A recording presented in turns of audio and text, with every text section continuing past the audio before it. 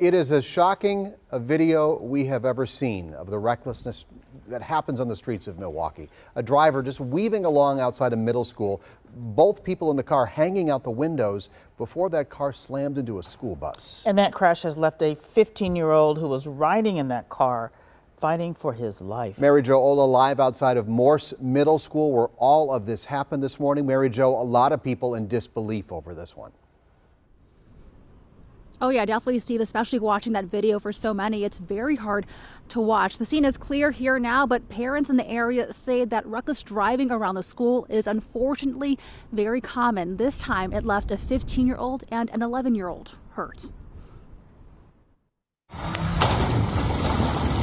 You can see two people hanging out the windows of a white Kia as it swerves, then slams into a parked school bus on North 80th Street.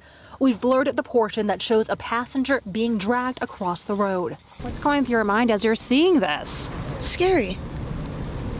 Scary. Therese Nelson says she was dropping off her kid at Morse Middle School when she first saw the white Kia swerving south on 80th. I see them turn around in my mirror, and next thing I know, they hit the bus and the passenger was on the ground and the rest of them took off. After hitting the bus, the Kia collided with an MPS vehicle.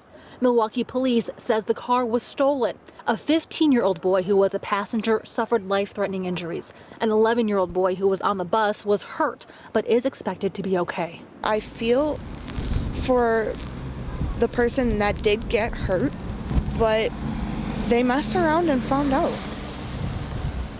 There has to be a line that's drawn, and maybe this will be a turnaround moment for that person. We met Marcia Jenkins as she tried to drop her son off at school. I'm actually happy my son wasn't on the bus because he normally rides the school bus.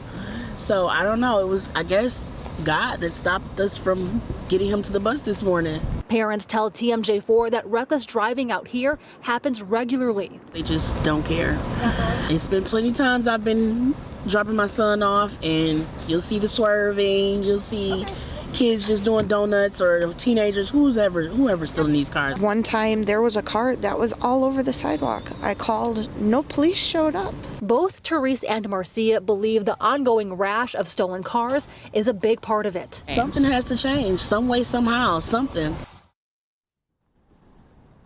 Milwaukee Police are still searching for suspects. MPS says they immediately worked to get everyone inside and contact police. District leaders say because of reckless driving, they are taking proactive steps to install barriers and cameras to keep their sites safe. Back to you guys. Mary Jo, thank you for that.